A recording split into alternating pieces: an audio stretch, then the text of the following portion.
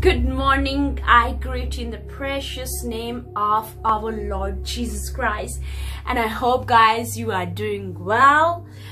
Bless you, my brother and sister in Christ. Thank you so much for watching our live broadcast. First of all, I just want to say thank you so much to Dr. Julie and all the family for leading us into a beautiful worship, and thank you so much. The worship was absolutely powerful and we just bless God. And I just want to say thank you so much to Judah Worship Center. We welcome you, dear beloved family. I usually don't like to be online on Facebook, on live on Facebook, but thank you family for all your great encouragement.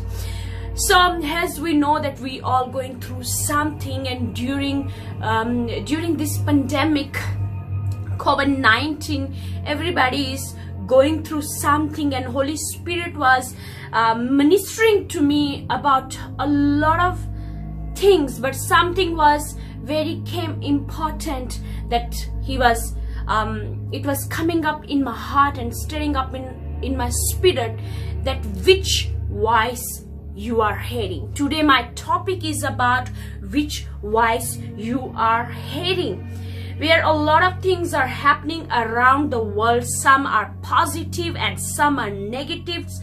Where the revival is taking place, their enemy is also busy to trying to manipulate people. People are going through a lot. Some people lost their loved one, lost their job, and it's much more during this time. Some family became very close, and some family went further apart from each other because a lot of destruction took place. There's a lot of online services happening, and because we're not going anymore in church, so we using Facebook, and we want to watch and we want to just see every person that is online and on live and preaching, so it's a lot of things are happening, and because the people are going through a lot of pain, they are going through a lot of struggle, they are going through a lot of hurts, and the sickness, and like they are very desperate to get the prophetic words, and they are very desperate to just if you see on Facebook nowadays, everybody want to become a prophet. It's a lot of things happening on social media. Forgive me, but it breaks my heart to see that how our people blindly accepting everything. They blindly follow those false prophets, and because they are so desperate, they are being so hurt, and they just want to hear an encouragement word. So I also had a recently incident, and my one of Facebook friend, she sent me a message, and she told me about one of prophet that she had encountered with one of prophet, and one of prophet sent her a message and told her that her sister is against her. Her sister is jealous of her. Her sister is doing witchcraft, and she was telling me, she was crying me and telling me, how come my sister is doing this against me, and how come she is doing this witchcraft? Because of her, I'm now going through this problem. And she was saying a lot of things, and then I was very curious. I was listening to her, what she's telling me about that prophet that told her and tried to bring division between two sisters. So I just stopped her, and I asked her the questions, and I said, do you love your sister still? Do you still talk to her? Do you still have that relationship? Do you grow up like, did you grow up with your sister or with the prophet? So she said, yes, I since that prophet told me, since that prophet told me I don't like to talk with my sister, since that prophet told me I don't have that kind of love or relationship with my sister because I'm going through a lot and she's not sending me message and this and that. So I asked her, did you grow up with a prophet or with your sister? Are you both from the same parents?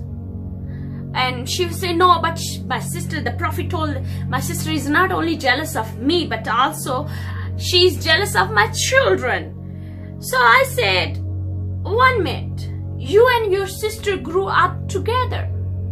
You are from same parents. You and your sister know each other more than anybody else.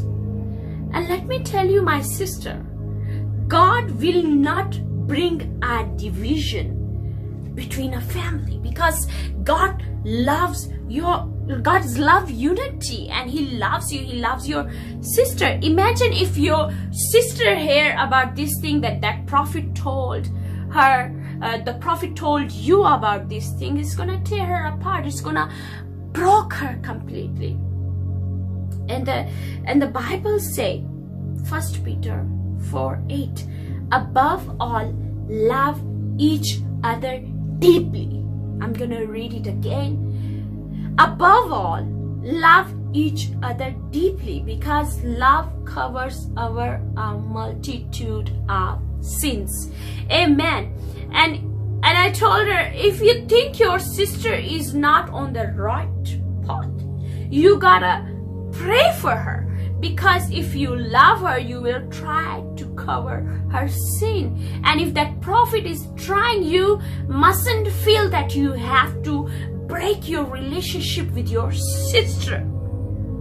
In God's sight, family matters.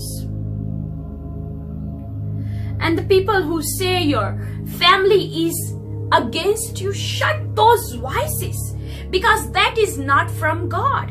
Those voices that tell you your parents don't love you, shut those voices that you are not enough. Shut those voices that trying to put hate in you, in your heart, and bringing division in your family. Shut those voices, because that voices are not from God.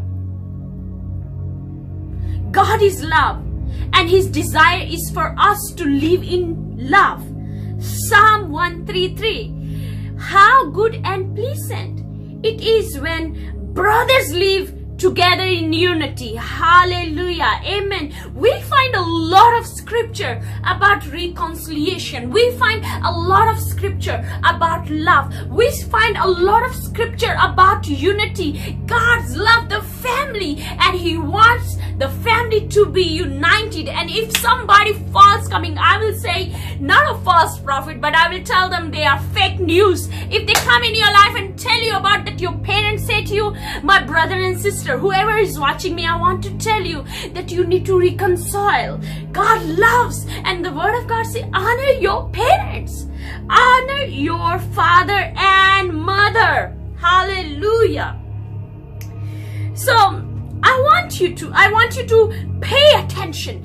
Be aware. Be careful which voice you are hearing. Is this from God? Is this from enemy? Because enemy is trying to kill the family. Enemy is trying to bring the division. Enemy is trying to kill our peace, to steal our joy. So we need to be very careful. We need to be aware of those things. I also had experience recently, and one of prophet, he called me and he told me, Sister Shmaila, I see that God is using you mightily. You got great calling over your life. But if you do 2 things, you will become more famous. I said, what do you want me to do? So he said, first, make me your prophet and call me your papa. And the second thing, put honey on your face 7 times. And people will follow you because you will glow, you will become sweet. So people will become attractive to you. You're gonna have a lot of followers. So in my heart, I just said, oh, get behind me, Satan. But I didn't tell him in front of his face, but I told him, listen, my brother, with all due respect, I don't want to be rude with you, but with all due respect, I want to tell you, I don't care about the numbers. I don't care about who is following me or not.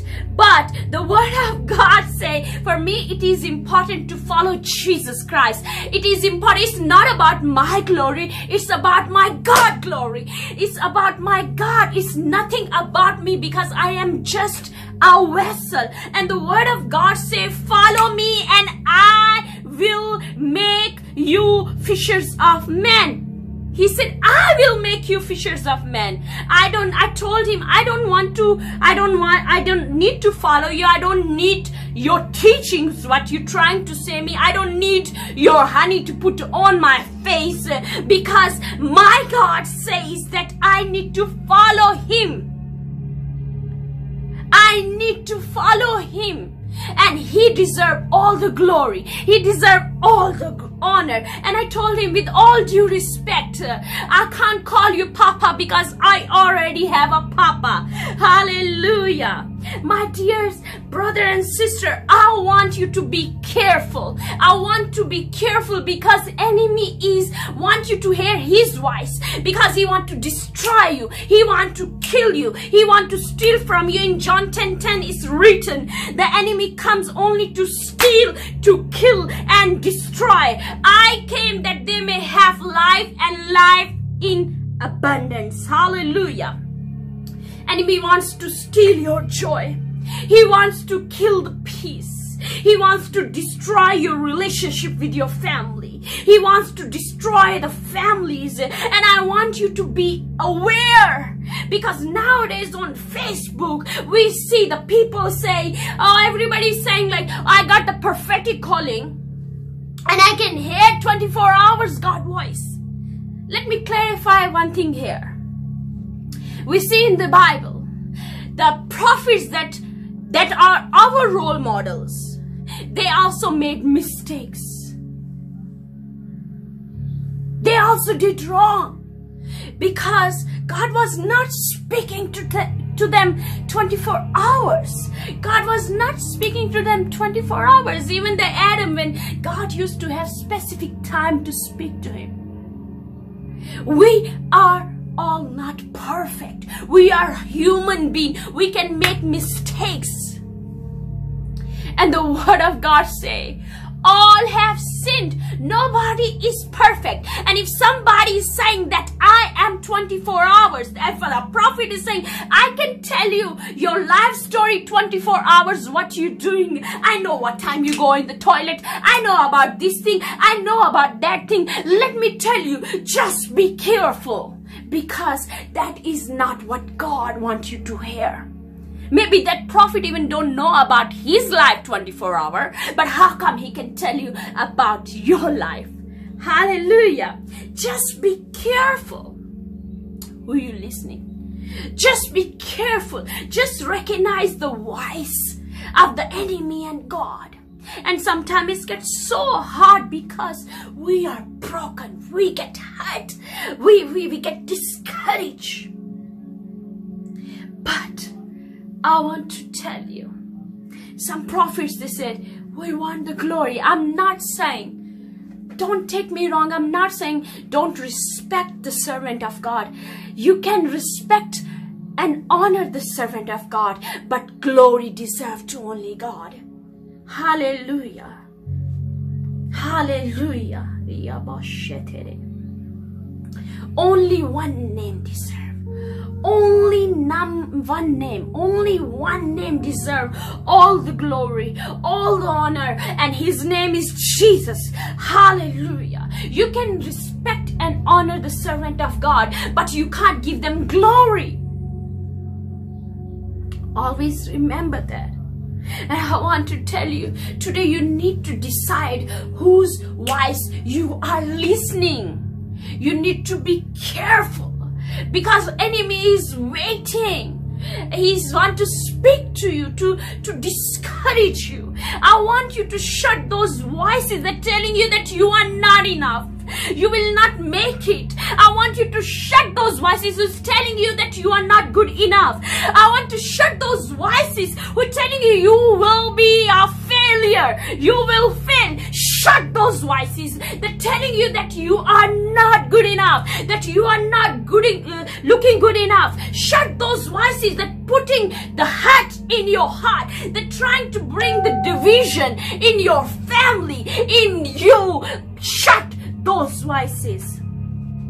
Shut those voices that tell you that you are not able to do that. Shut those voices that tell you that you will never get up. Shut those voices that telling you you are unstable. Shut those voices that telling you this is not your season. Shut those voices that telling you you are not called for that. Shut those voices that teach you to be disrespectful to the parents. Shut those voices that telling you you do this and you do that, then you will get this and you will get that. Don't be trapped by the enemy voice. Don't be discouraged. Don't feel neglected. Don't be disheartened. You may feel like you are about to fail, but be encouraged. Bring to God. Don't be discouraged. Shut those voices.